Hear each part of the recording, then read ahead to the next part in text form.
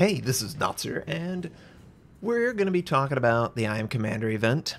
But first, I just want to make you aware of a ship in need of saving, the USS Orlick, a Gearing-class destroyer. It is one of 5 Gearing-class that are still afloat, and if it wants to remain afloat, it needs extensive repairs, it needs to be restored, and possibly even relocated. The link is in the video description. It's orlick.org, and any and all donations are appreciated. Similar to the USS Texas, obviously there's a lot of historical ships around the world that need to be protected because we don't want some of our beautiful history to be sold for scrap. There's a lot of ships that deserve to still be around. So if you're interested in supporting them, go check that out. And I've been playing a lot of the gearing, so this is kind of a soft spot for me. It really is important that we save history. There's way too much of it that's allowed to rot away, and I am always in favor of supporting it any way that possible. So, let's talk about the I Am Commander. This is an event involving CCs up to 10 who will be participating for honor and glory, and eventually there'll be gladiatorial arena style combat at the end in St. Petersburg. Wargaming will, of course, be officiating, and hopefully there'll be visual record for all of us to enjoy. Now let's move on to the I Am Commander event that's going to involve 10 CCs over the course of a couple, 6-7 weeks. I have no idea. They'll have to complete tasks publicly, and you're supposed to enjoy it, vote on stuff, and see where that goes, and eventually it'll end up with a commander in-game. Wargaming, the links in the video description, is allowing us to vote for 2, the community.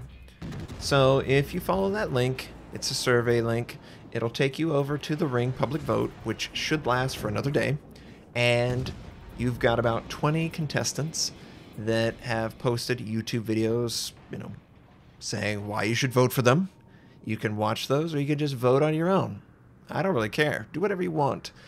The point is, it's there. So hopefully, if you have any interest in this at all, or if you have someone who you like a lot, vote for them. Just saying. Hopefully it's enjoyable.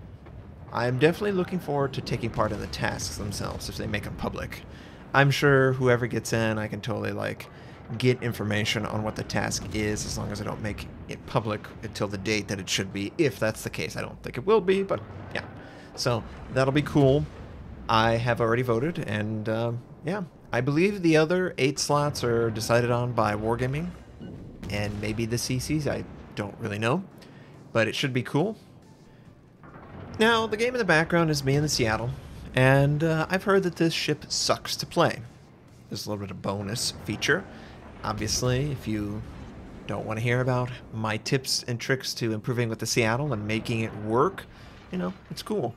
But this is one of those ships that has definitely been an issue, and I have had my fair share of issues alongside with that. One of the issues is it requires basically a full broadside, and the turrets don't traverse nearly quick enough that you can compensate for being perfectly broadside. So you have to make a decision. Do I want to do damage, or do I want to take damage? You can't really toe that line quite as easily as you would with the Worcester or something like that. The Worcester is absolutely capable of playing with the throttle, playing with the rudder, and avoiding shells that would otherwise damage it. The Seattle has to be a little bit more stagnant, stationary, because of the turret traverse. So, for me, I invest in the turret traverse to try and take a little bit of that edge off, because it's just ridiculous. For a light cruiser, for a tier 9, you're competing against other light cruisers that have a turret traverse of 8 seconds, 10 seconds. With Expert Marksman, I've got 21-second turret traverse. Yeah. Another thing, I get acceleration. I feel like acceleration is a really big asset in a stationary playstyle.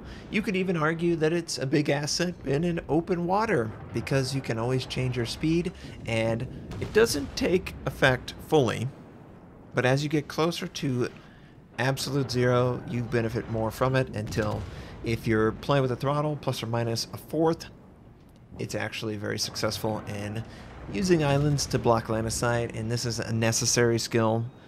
It's, for some, a necessary evil, because it's a pretty stationary playstyle. If you've watched one, Des Moines, you've watched them all. Same with the light cruiser, the Seattle, Worcester. They love Cleveland. They love this stationary style, and they're just trying to rain shells over, right? Get the fire chance, let it sit and burn on a battleship. Use the light cruiser, quickly kill off the DDs. You get the idea. I use the A-hole. I use the range mod. I feel like getting range is the only thing that protects you in the really clutch situations.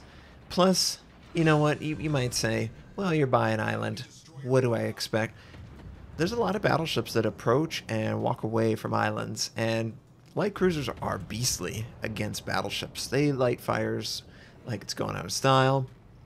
It is always there, and it never fails, and it's very easy to play with that island, have your shells land on target. And on top of all of that, invest as quickly as possible in inertia fuse high explosive. It is by far the most important thing you can do. You need to invest in it. You're going up against tier 9s and tier 10s. There is a ton of 27mm, 32mm armor that you're going to be presented with, and if you don't have inertia fuse high explosive, it will shatter. It will fail to penetrate. It will do 0 damage with your HE, and you don't want to do that. You're going to be spamming a lot of HE. To me, the light cruisers of the Americans, probably 60 or 70-30, maybe even 80-20. It all depends on how easy your targets are. Some targets are just more oblivious than others. They'll show a perfect broadside. Well, if it's a battleship, yeah, a perfect broadside. If you can shove it into the superstructure, you're going to be doing some pretty consistent damage. Also, the broadside of the bow and stern with AP, you do tons of damage. But generally, from medium to long range over islands, you're looking for fires. You're looking to finish off targets. You're looking to take advantage of the rate of fire. You're going to miss shots, but you should keep up the fire and always try and look to get a more accurate aim on the target. And once you've done that, Seattle's going to work just like every other. It's going to be a little bit open to damage, for sure. You don't want to rely 100% on stationary. You, in fact, want to avoid being perfectly stationary for longer than a couple seconds. It all depends on who is in front of you. Is it someone with a scout aircraft? Is it a battleship that could potentially reach you from an angle that you haven't considered? Just keep that on in your mind, and you should do well. A-hole, range mod.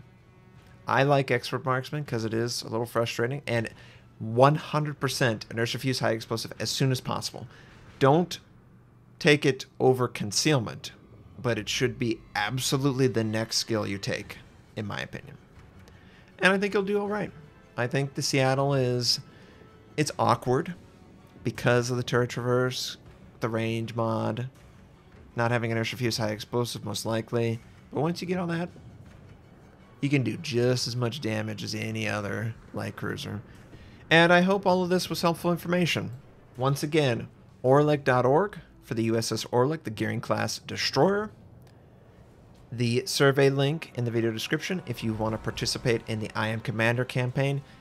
You only have this day to lock in your vote, and then it's going to move on to the next phase. And then finally, good luck in the Seattle. If you're looking for a good game in Seattle, hopefully this was helpful. I hope you have a wonderful day, and I'll catch you next time.